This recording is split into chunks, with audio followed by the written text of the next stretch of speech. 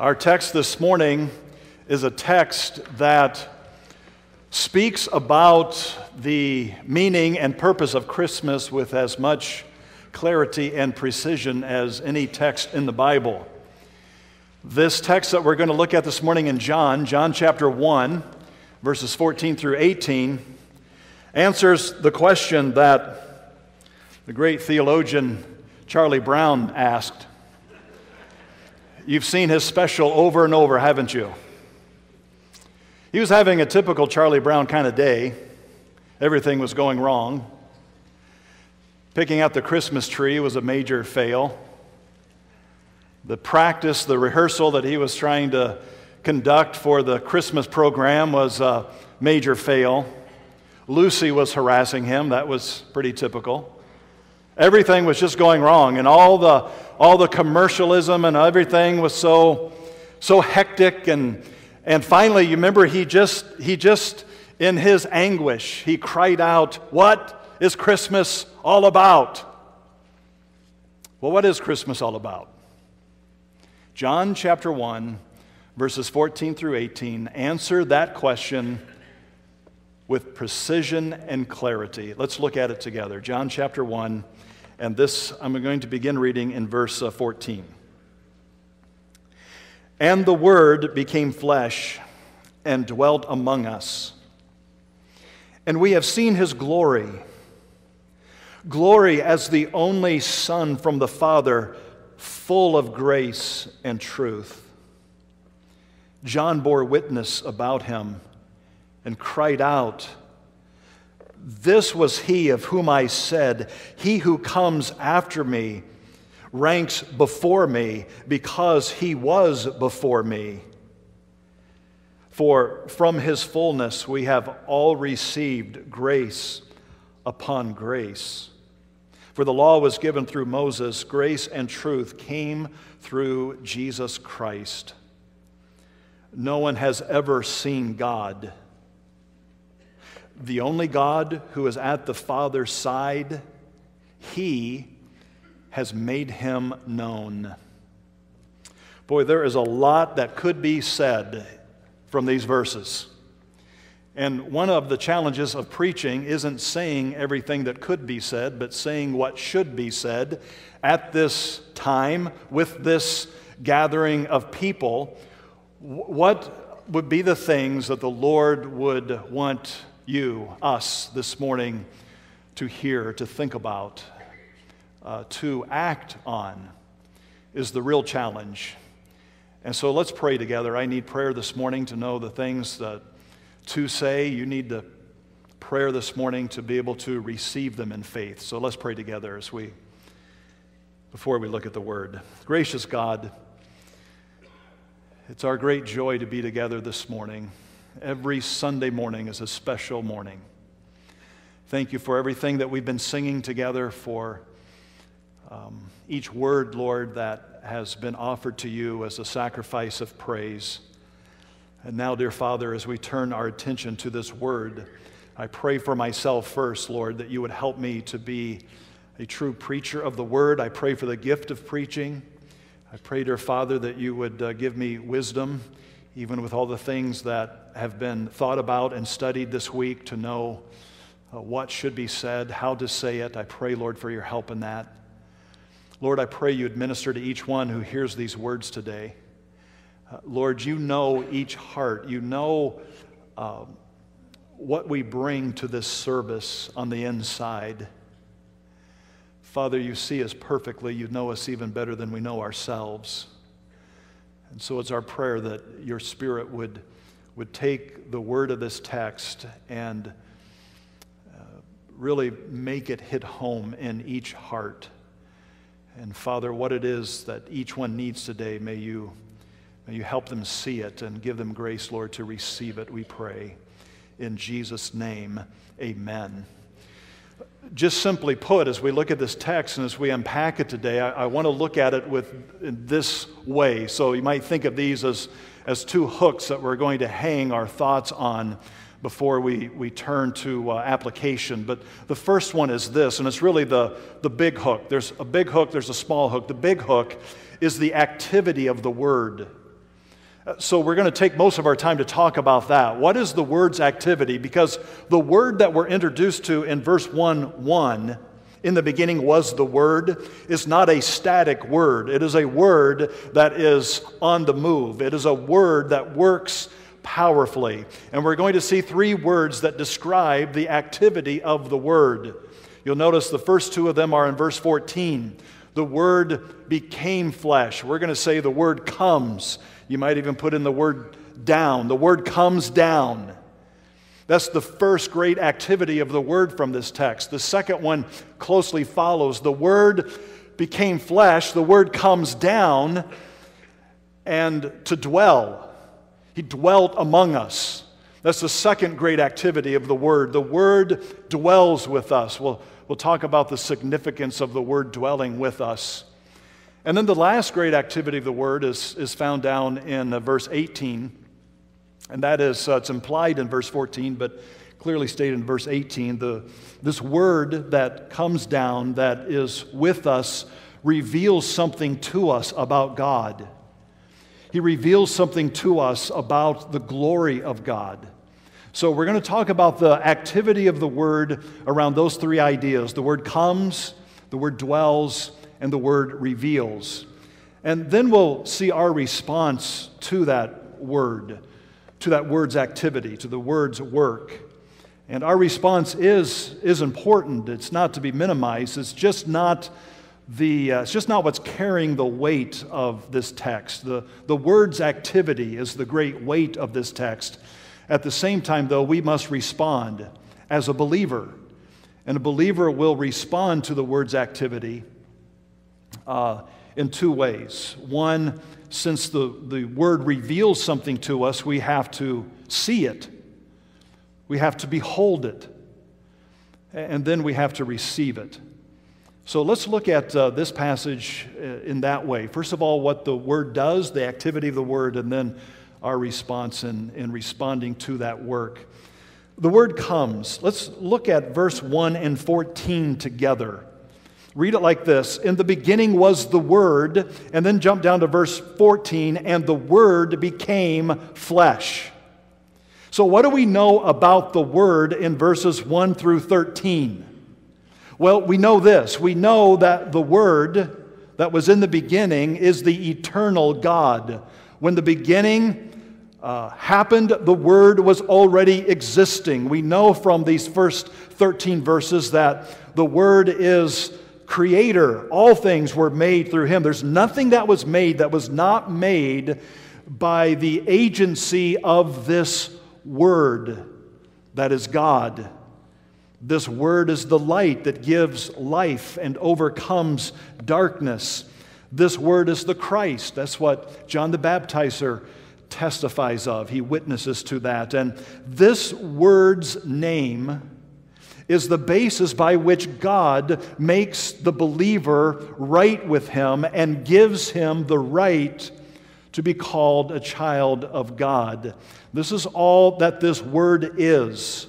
So in the beginning was the Word became flesh. Let's take all of those 13 verses together and see and remember just who this great, awesome Word is. Because when we get to verse 14, the issue is this. How does this great, awesome, eternal Creator Word get to us?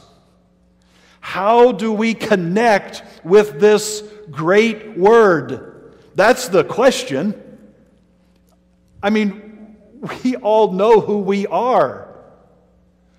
When we look at those first 13 verses, we sense our smallness and His awesomeness. So how does this awesome Word get to us? And the glorious answer to that is He comes down. He comes down. The Word became flesh, meaning that He will now, in human flesh, experience things that humans experience. Pain and hunger, thirst, weariness, and rejection, isolation, betrayal. When the Word becomes flesh, the Word then will experience everything that humans experience. And this is the miracle, the amazement of the incarnation. That incarnation, we use that word to describe the Word becoming flesh. It means that God is incorporated into flesh, becomes a true human being that we know as Jesus. He is the perfect bridge. He's referred to as the God-man because He is truly God and He's truly man. He's the perfect bridge between God and man. Now, there's two big implications of this that we need to talk about just for a moment. The first one is this. This Word becomes known to us because He comes down. Think about this. God, who exists in perfection, does not say to those who live in darkness, "You figure out a way to find me. You figure out a way to get to me." That's not the gospel message. That's not the message of Christmas. It's the complete opposite of that. God comes down into the darkness of humans and in this world. That should never cease to amaze us. He comes down. He doesn't say, "You figure out how to come up." In grace, He comes down. That is the first great implication of the incarnation. The Word becomes flesh. God comes down. The second great implication is this. This whole idea of the Word becoming flesh is not a pretty thing. If you're following in your notes, by the way, there's a little mistake I noticed in your notes. Sometimes I make little mistakes. And your notes say this is pretty. It should say this isn't pretty. Flesh, this word flesh, is not describing something that's pretty. It's quite the opposite. The Word, the eternal Word, the glorious light, becomes flesh. Flesh is kind of a gross word. It's kind of an icky word. I don't know if I'm the only dad here that's like this, but I kind of like to tease my daughter just a little bit. Just a little bit. Would I be the only dad here that likes to tease his daughter? Just a little? And a couple summers ago, Deb had grilled for us some wonderful steaks. Isn't that wonderful in the summertime? You get a nice steak that's grilled. And so we were getting ready to eat, and I said to Abby, "I just love cow flesh. I just love cow flesh." You know what she did? "Oh, gross. Oh, I can't eat it now." I mean, it's cow flesh or it's a steak. See, the idea of flesh, that whole, ugh, that's the response that this word flesh is to well up in us. This isn't a pretty thing.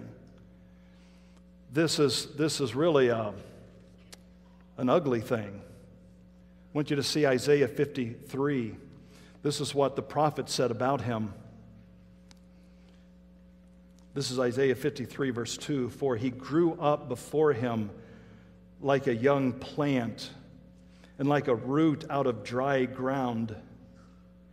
He had no form or majesty that we should look at him, and no beauty that we should desire him. He was despised and rejected by men, a man of sorrows and acquainted with grief."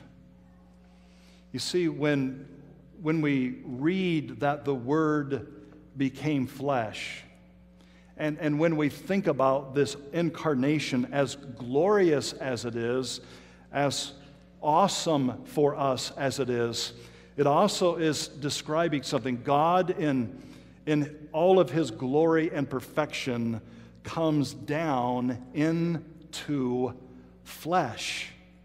Into flesh. The clearest text on the purpose of this, one of the clearest along with this, is Philippians chapter 2. I want you to hear Philippians chapter 2 and the humility of the word, where Paul says this in Philippians 2, verse 5, "Have this mind among yourselves, which is yours in Christ Jesus, who, though he was in the form of God, did not count equality with God a thing to be grasped," or he didn't see his place as God as something to hold on to, but made himself nothing, taking the form of a servant, being born in the likeness of men, and being found in human form, he humbled himself by becoming obedient to the point of death, even death on a cross. You see, that's why he became flesh. He became flesh so that as flesh he could be a sacrifice, a blood sacrifice for the sins of the world. That's why we say this is not a pretty thing, this flesh. Moses in Leviticus tells us this. This is Leviticus 17, verse 11. "For the life of the flesh is in the blood, and I have given it for you on the altar to make atonement for your souls. For it is in the blood that makes atonement by the life." What's he saying? God has established this law that the way sins would be atoned for is by the giving of a life, and the giving of that life is seen in the shedding of the life's blood. And so the reason that the Word became flesh is so that this Word could be slaughtered, so that this Word would have flesh and blood that could be shed as an atoning sacrifice for sins. This week, and I don't even remember what song it was, I just remember Deb and I were listening to the radio, and it was doing some Christmas songs, and there was some Christmas song we were listening to. I'm almost glad I don't remember what the song was or who was singing it, but it talked about something like the beauty of the manger, the beauty of the incarnation, and I just blurted out, "Have they even read the Bible?" I mean, who wrote? Have they even read the Bible? Because the whole point of the manger, the whole point of the Word becoming flesh is not a beauty thing.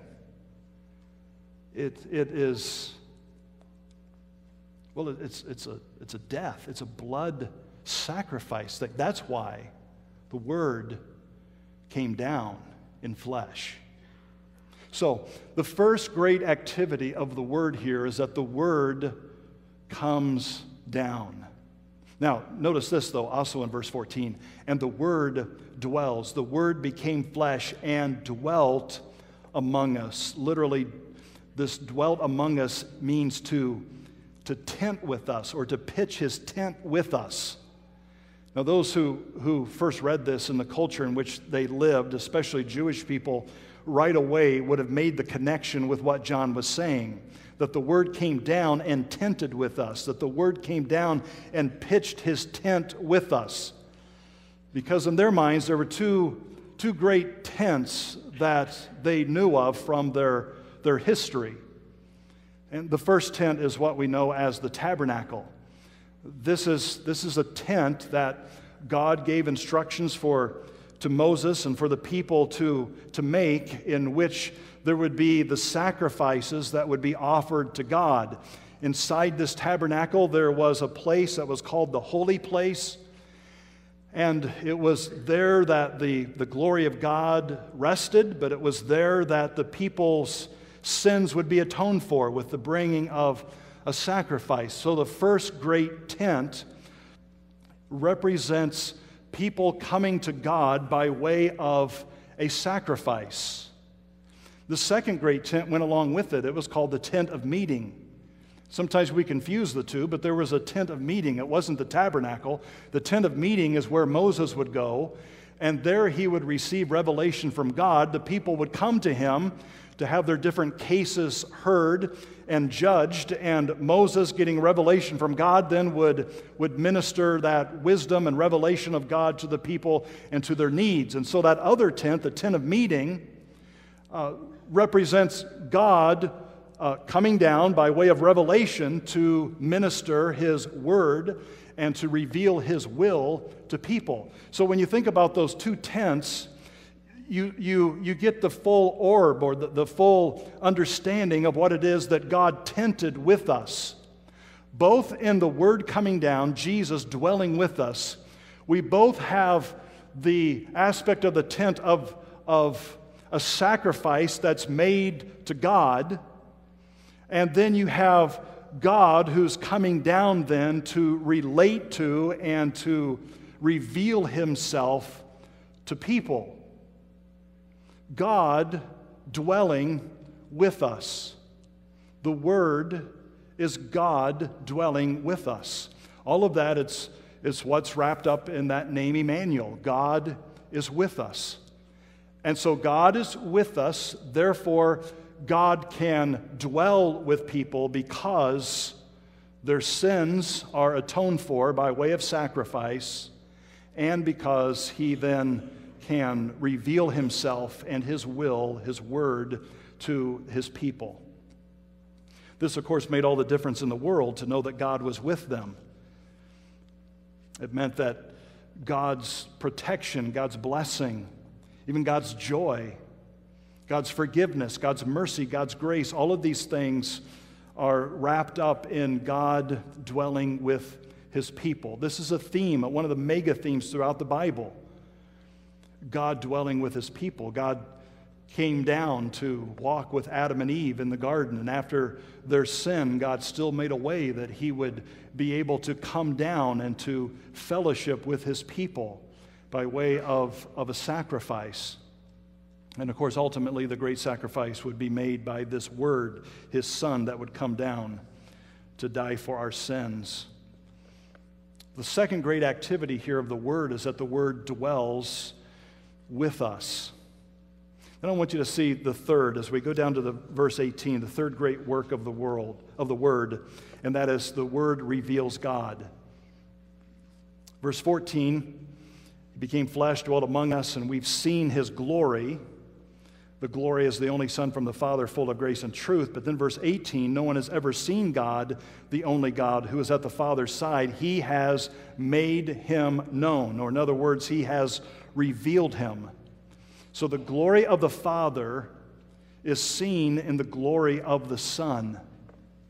So think about that. When John and others saw the Lord Jesus, when they heard him, they were seeing, they were hearing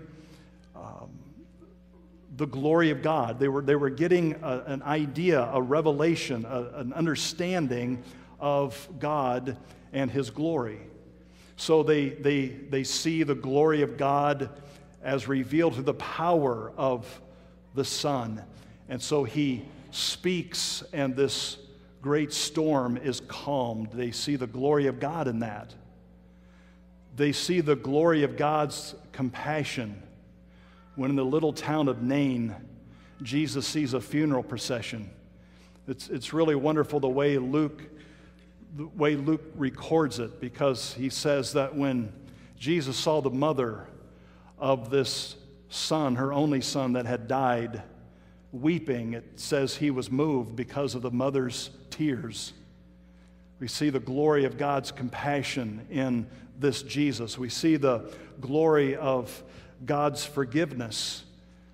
Remember the three friends that lowered their fourth friend who was lame down through the roof of a house that Jesus might heal him. And Jesus not only healed him, but he said, "Your sins are forgiven." We see the glory of God's holiness. They saw the glory of God's holiness in Jesus as he drives out the money changers from the temple and says, this will be a house of prayer. They saw the glory of God's wisdom, even as a boy, as he profound the teachers of the day in the temple. See the glory of God's provision in which he feeds 5,000 with a small boy's lunch. The point is, John is saying that as we saw Jesus, what we were seeing as we saw Jesus is revelation of the glory of God. And notice this. This, I think, is very significant to see in verse 14.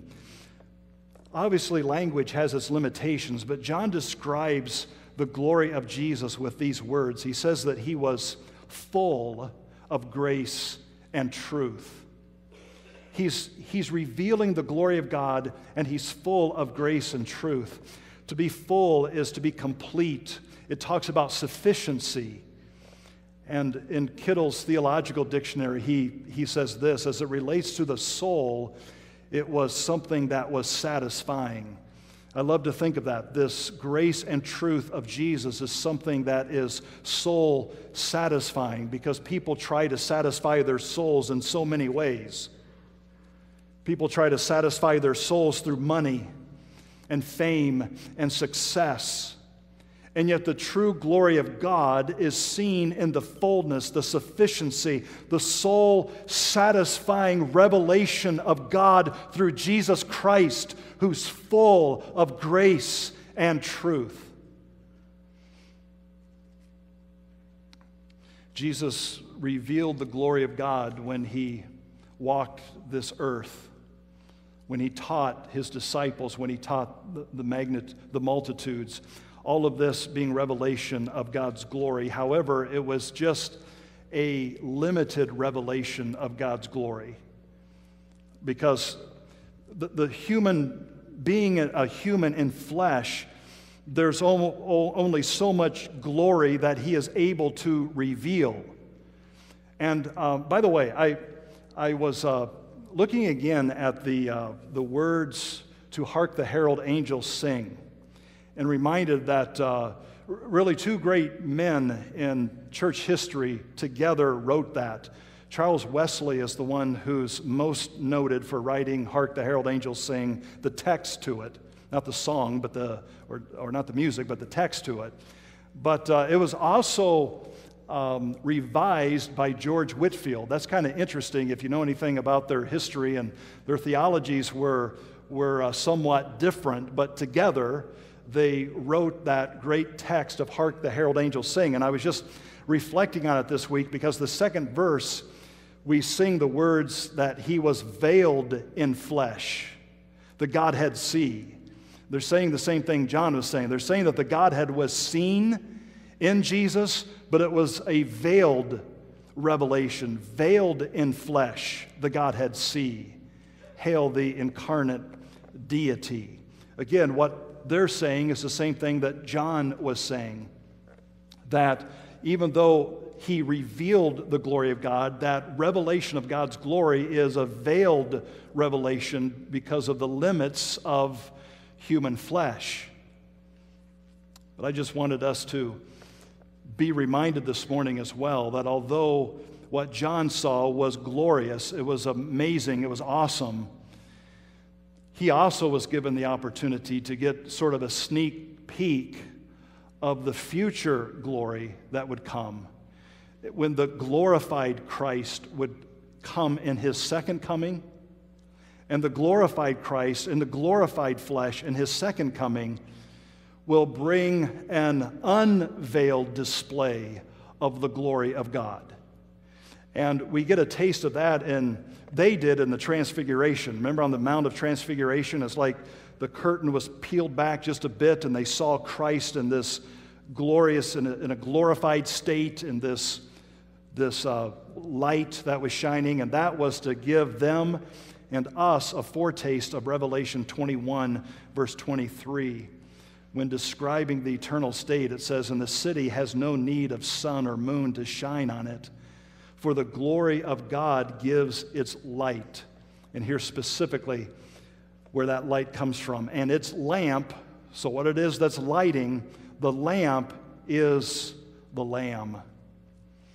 And so one day we will see the full revelation of God's glory manifested through the glorified Christ.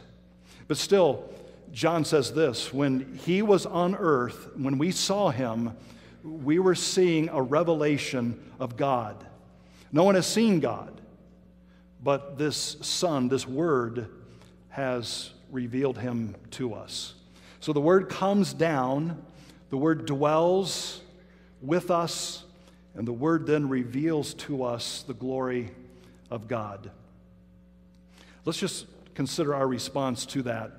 First of all, we have to behold this. This, I think, is a very important thing for us to notice. We first behold His glory. The ESV translates it, we have seen. The New King James says, we beheld. Again, in Kittle's Theological Dictionary, I do want you to grasp this. He says this word is used of visionary seeing. By that he means, sometimes you might think of a leader as being visionary, meaning they see things that others don't see, or they look ahead, and they're visionary in that sense. That's what he's saying this word, behold, describes. It's visionary seeing. And then he says it's the apprehension of higher realities. In other words, this is more than just eyewitnessing something. This is true seeing. This is the kind of seeing that you do with your mind and your heart and your soul and your strength. So I want you to see this in our response, that when the Word comes and the Word dwells and the Word then reveals to us the glory of God, the first response to that is a seeing, a higher reality. It is a beholding of His glory. Before John and the disciples did anything, they first beheld something. They beheld the glory of God as seen in Christ. That's a very important thing. I think we tend to see it like this. You get a revelation of God through Christ, through His Word, and then we right away think, all right, what do we do? All right, what service should we render? We got to get busy. Got to pray more. Got to read more. Got to do more. I think it's very significant for us to stop and to see this. Before John talks about doing anything in relation to the Word and seeing the Word, we must behold Him. This is a very significant aspect of worship. When we come together on Sundays to worship, I realize that all of life is worship.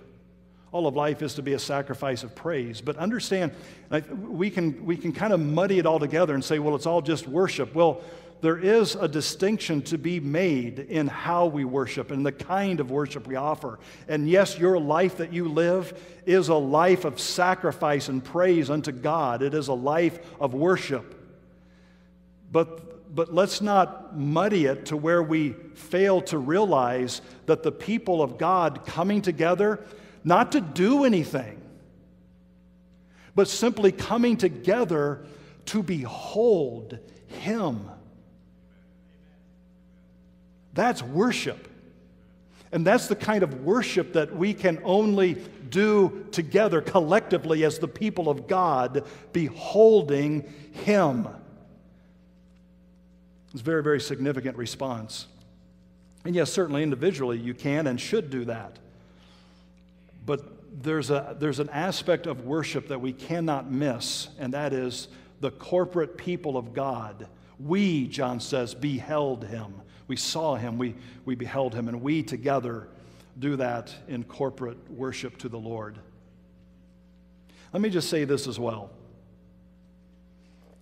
There's a sense in which John is telling us that there's a self-authentication, let's say it that way, of the Word, of seeing the Word.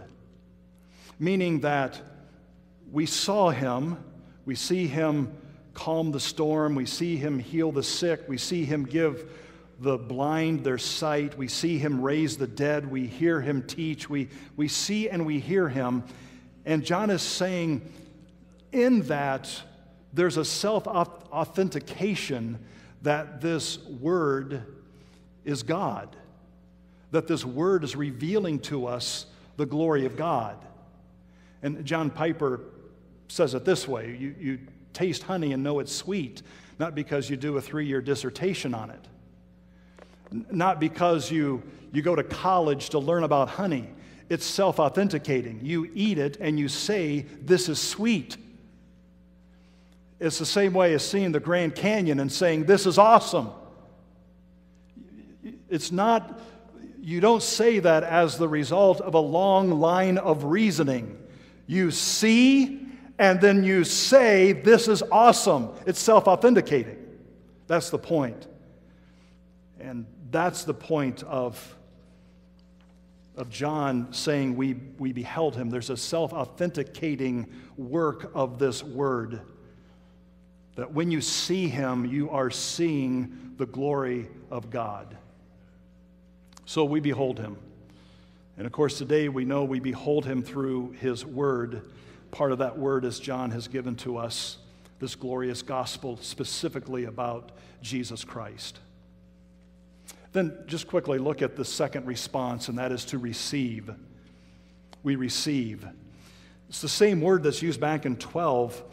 It's a little different, though. Back in verse 12, we receive him. It's more active in saving faith. We believe on his name, and that's what it is to believe on him in a way that receives him. Here, this receiving is more passive, and yet still, John says, verse 16, and from his fullness we have all received grace upon grace. Again, there's something about this word that when you believe on him in a way that receives him, you receive then grace upon grace. He literally is the gift that continues to give. And John wants us to see that continuing aspect, that residual effect of knowing this word. He is grace upon grace. The law was given through Moses.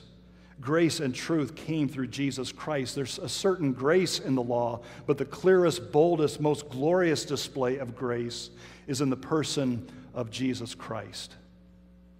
One other thing let's see is this.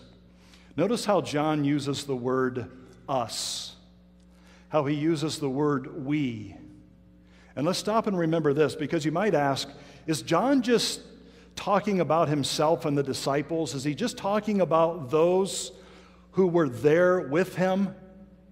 Or is he talking about more than that? I think it's clear he's talking about more than that, because he's writing this some 40 to 50 years after the fact. And as he's looking back on that, he's seeing that this receiving of the grace that comes through this word that is God in the flesh, that we know as Jesus, is for everyone. It's for all. It's not just for those who actually saw him then, but it's for those who would see him, not physically with their eyes, but in their hearts, who would see and believe. At the end of this gospel, there's a little exchange between Jesus and Thomas. And you might remember Jesus says to Thomas, put your finger here in my hands and your hand in my side. Yes, it is me. But then Jesus says this, blessed are those who believe. Remember, this whole gospel is written that you might believe.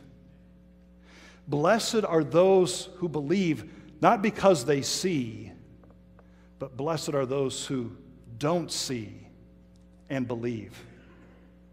So all the way through this gospel, John is appealing, when he says us, when he says we, he's not just talking about those who actually literally saw Jesus with their eyes, but all of those who would see him in their hearts, who would believe in him. Now, what is Christmas all about and what does it matter? I want to talk about that just for a moment before we go. All of us need this text today because all of us need to know personally the compassionate Savior who comes down and is with us, who comes down and identifies with us. He took on flesh that he might identify with us in our weakness. Hebrews chapter 4, verse 14 says this, "Since we have a great high priest who has passed through the heavens, Jesus, the Son of God, let us hold fast our confession. For we do not have a high priest who is unable to sympathize with our weaknesses, but one who in every respect has been tempted as we are, yet without sin. Let us then with confidence draw near to the throne of grace that we may receive mercy and find grace to help in our time of need." He comes down in flesh that he might identify with us in our weakness, and in offering himself as our sacrifice, become our high priest, who through his sacrifice brings us to God. Everything he said about himself, he is, and everything he promised to do, he does, as he comes down and identifies with us as our compassionate Savior. He understands and sympathizes with us perfectly. He understands you in your grief. He too stood by the tomb of his friend.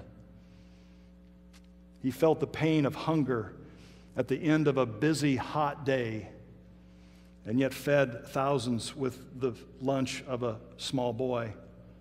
He felt the dark face of loneliness himself, as well as when he looked in the face of the rejected Nicodemus who came to see him. He felt the anguish of difficult decisions, and yet he still did the will of God. He felt thirst and asked a woman for a drink. He felt the disappointment of not meeting the expectations of family, yet he still completed his mission. He felt the frustration of difficult students, even those that would betray him, those that were close to him. He felt the pain of injustice and disappointment and loneliness. And yet, as the writer of Hebrews says, he was not constrained or drained by the shackles of sin. He came down to identify with us as a compassionate Savior who is our priest that brings us to God. No one understands you and me like the Lord Jesus Christ does. No one. That's why he came down. That's why you need to know him. That's why you need to believe in him.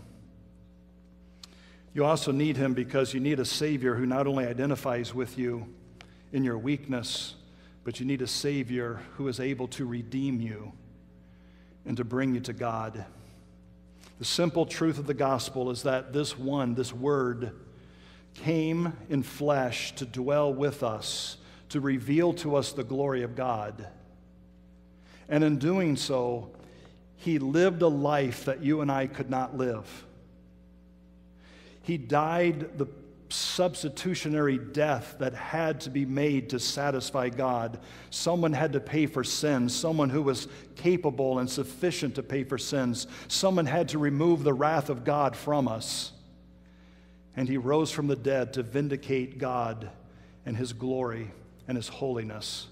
And now he works through his Spirit and his Word to redeem a people unto himself for his glory. He is so committed to this Word, this eternal Son, this Word, and so committed to the praise of his own glory that he became flesh and dwelt among us.